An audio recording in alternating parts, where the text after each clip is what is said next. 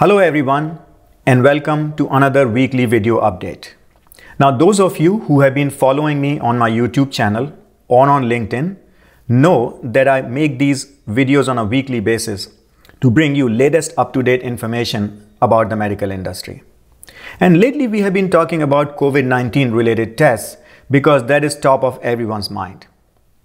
So in this video I'm going to actually cover another exciting development related to COVID-19 tests because FDA just authorized a rapid antigen test.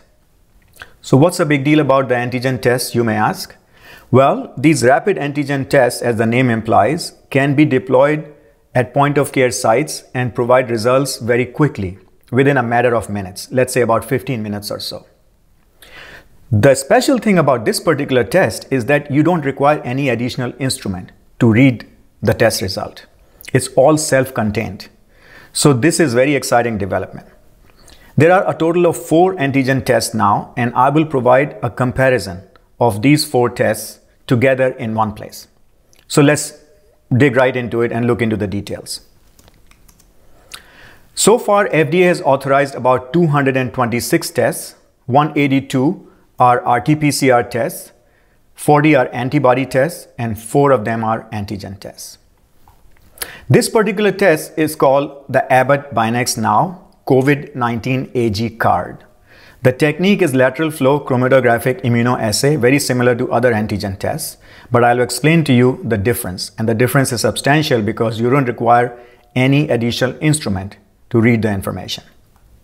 Device is a self-contained COVID-19 AG card. So the reader actually is in the device itself. You just read it, looking at the result with your eyes, and you read the information right away. Sample is nasal swab. Antigen is nucleocapsid protein N, which is similar to all other antigen tests. Authorized settings are H, M, and W, and CLIA certified point of care with waiver. So it's available at a variety of settings, including point of care. And the run time is about 15 minutes. So let's just take a quick look at how it works, and you will see that it's a simple 15-minute procedure. You basically open this card, lay it flat on a surface, and at first you drop about 6 drops of the extraction reagent into a well, which is punched into the card. Then you take the swab, which has been collected from the patient, and you insert in this. And you want to make sure that the top of the swab appears in the top well, and you rotate it 3 times. And then you essentially cover it together. There's an adhesive layer, you peel that off, you cover it, and then you wait for 15 minutes and you read the result. If there is only one line, which is the control line, the test is negative. If there are 2 lines, both for the control and the sample, then it's a positive result. So it's very, very quick. You don't require an additional reader to read the information. Now let's look at the antigen test performance of these 4 tests that have been authorized so far. The Binax Now I just talked about. Lumira DX was authorized also very recently, and Becton Dickinson's Veritor and Quirel Sophia were authorized a month back or so. So let's look at the limit of detection, which is the minimum amount of virus that can be detected using this test. This TCID 50 is a very standard way of measuring the viral concentration. The Binax Now shows a value of 22.5 per swab. Now it is very difficult to interpret per swab, so I'm not going to talk more about it, and as I learn more, I will give you more information in future videos. The standard way of measurement is TCID 50 per milliliter of a solution. Lumira DX is at 32, BD Veritor 140, and Quirel Sophia is 113. Testing window, this is very important, post onset of symptoms. So these tests are authorized and they work best within a certain time frame after the symptoms appear. Binax Now is authorized for 7 days, Lumira DX 12, BD and Quirel are 5 days. So they work best within this time window after the onset of symptoms. Sensitivity is 97% or about 84% for BD Veritor, but it's in the high 90s for most of these tests, and it's essentially positive agreement. So that means 34 of the true 35 positives were measured as positives with a certain test, in this case Binax now. So there was one false negative. In this case, there were two false negatives. So this is positive agreement. Specificity is fairly high. For these two tests, it's about 100%, and these are about 98, 96%.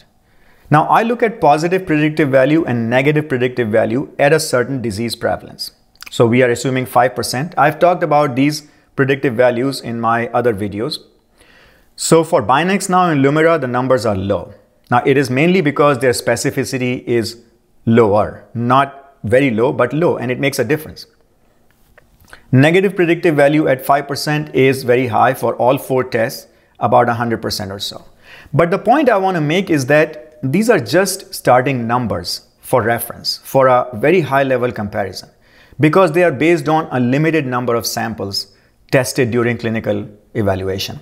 The real world performance still remains to be seen. So even though a test might appear very, very good on paper, we still have to see the real rates of false positives and false negatives to have confidence in them. And sure enough, there have been reports of false positives and false negatives. So we really have to be careful about how we interpret the results.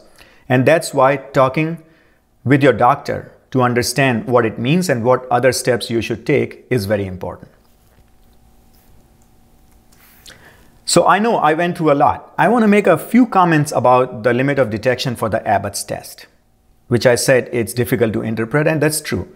One good thing to know is that they have provided additional information in their IFU, and they have compared their results with a comparator RT-PCR test. And as long as the CT value, which is cycles to threshold, is under 33, their test works very well. Over 33, it doesn't work very well. So what it tells us is that the test is pretty good if the viral load is sufficiently high. It may not be suitable for asymptomatic patients or patients who are showing very mild symptoms. So talking to your doctor about selecting the right test is very, very important. Anyway, the good news is we have 4 options. And one of them actually is very good because it doesn't require any additional instruments, so the cost is low.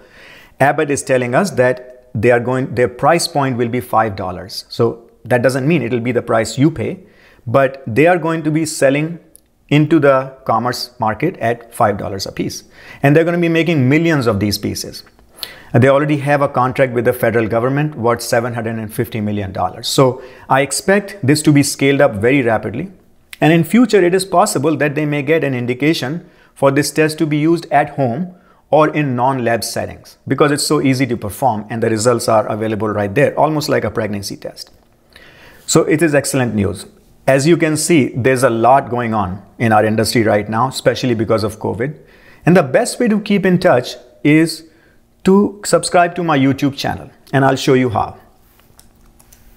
You can go to my YouTube channel, Google it, Naveen Agarwal, Ph.D, Exceed QM, or you can follow me on LinkedIn. Whenever I post a video on LinkedIn, I always give you a link back to my YouTube channel.